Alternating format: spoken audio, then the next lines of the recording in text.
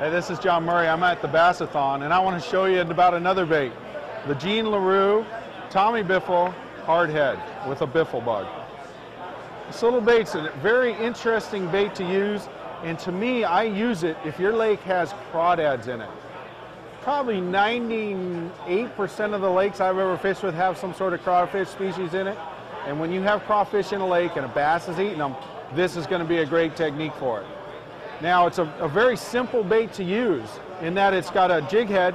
The head is actually, this one is almost 3/4 ounce with a 4/0 owner hook, and I put that 3-inch biffle bug on there. They make different sizes and a lot of different colors, but this is a good all-around color. This watermelon red imitates a lot of crawdads.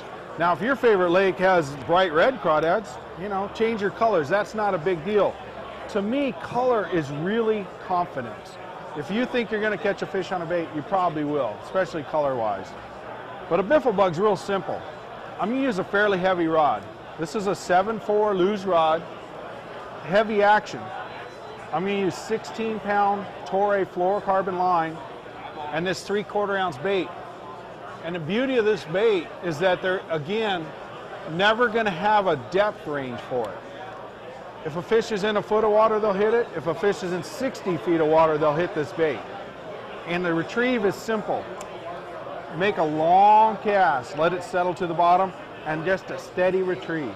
That's it. I'm going to retrieve this reel. This is a 6/4-to-1 loose reel.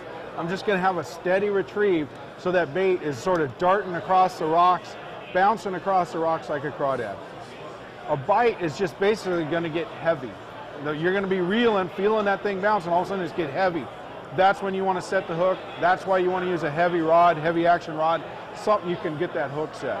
It's very weedless. I got it tech exposed. It's very weedless, so you can reel it through a lot of different stuff.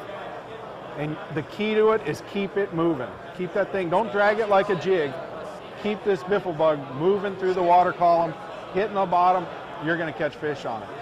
The biffle bug, it's caught a lot of fish in the last 3 or 4 years, and it's one of my favorites, especially on lakes that have crawdad populations. This bait will catch them.